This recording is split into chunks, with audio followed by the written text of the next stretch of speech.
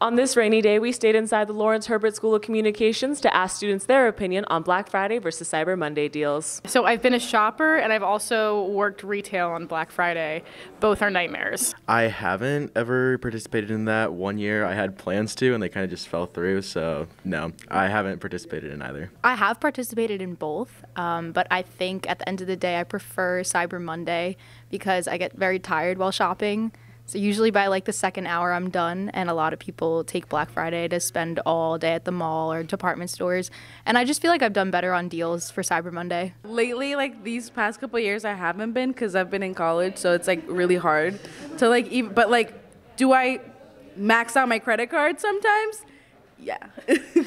I always prefer to shop in store just because I like to see what I'm buying versus just like buying it online. I don't know. I'm just not very into online shopping, so I prefer to just go to a mall and like go in stores and stuff. I haven't really thought much about it. Amazon's always a good option just because I don't always have time to go to a store to find something, but Target is also pretty good. Definitely online. I love online shopping. You heard it here first. Even with big retailers like Amazon, Cyber Monday deals still reign supreme. This is Laramie Knox with Hofstra Today. Back to you in Studio B.